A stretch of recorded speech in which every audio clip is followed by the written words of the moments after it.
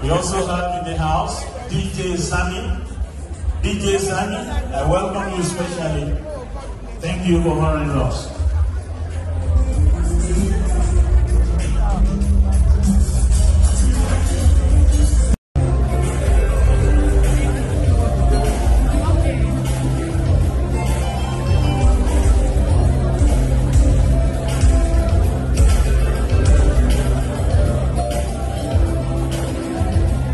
With us, Mr. William Duncan Mark.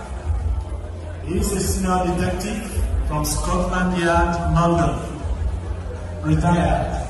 Thank you for honoring us. We appreciate you.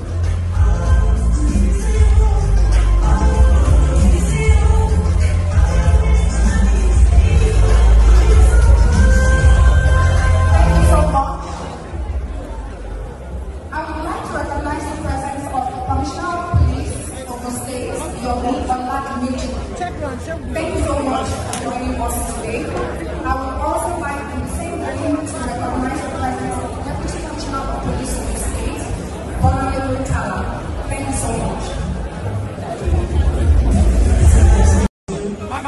She is the Dean of College of Natural and Applied Sciences, present in the program.